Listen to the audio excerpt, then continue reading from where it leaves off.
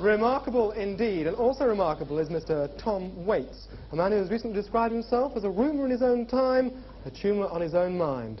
Mr. Tom Waits. Tumor in my own mind.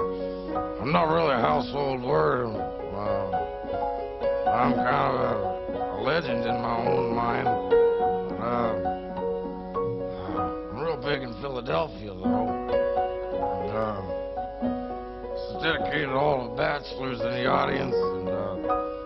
And in particular, I would like to dedicate it to a girl I know who's been married so many times. She's got these rice marks all over her face. And all my friends are married. Every Tom and Dick and Harry must be strong if you're to go it alone. Now here's to all the bachelors and the bowery boys. Those who feel that they're the ones that are better off without a wife. I like to sleep until the crack of noon. Midnight owl in that moon.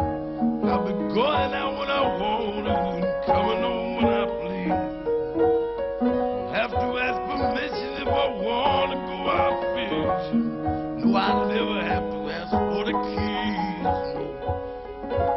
See, I never been no Valentino, contrary to public belief. I had a girl lived in Reno. She went and left me for a trumpet player, but it didn't get me down because he was wanted for assault. No, it said it weren't his fault. But you know the coppers threw that sucker right out of town. And I was sleeping until the crack of noon. The midnight out in that moon. Going out when I want to, and I'll be coming home when I please. Don't have to ask permission if I want to go out fishing. No, I never have to ask for the keys. So say I'm kind of selfish about my privacy.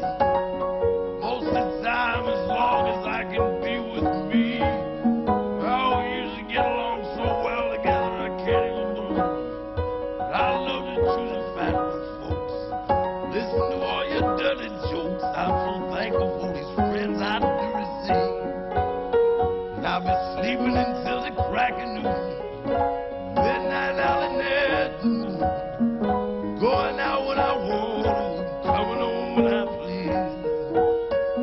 Have to ask permission if I want to go out fishing. No, I never have to ask for the keys.